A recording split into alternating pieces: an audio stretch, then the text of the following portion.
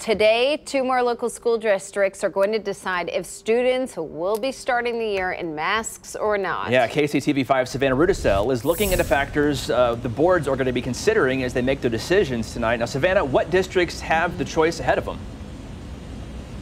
Yeah, Bill and Gina, we're talking about Basehor, Linwood, and Lansing schools on the Kansas side. Both of those Board of Educations are set to cover both masks as well as other COVID safety measures that they might need to put in place for this school year. Currently, Basehor Linwood schools require all students to be wearing masks while in class. Today, the board will look into updating its safe return to schools plan. And the superintendent cites the rising number of cases in Leavenworth County as the reason for needing masks. Now, Leavenworth County does not have a mask mandate. And because of the lack of a mandate, that's why Lansing schools only encourage masks as of right now. Lansing officials are set to discuss changing their protocols tonight. And both districts start classes just next week.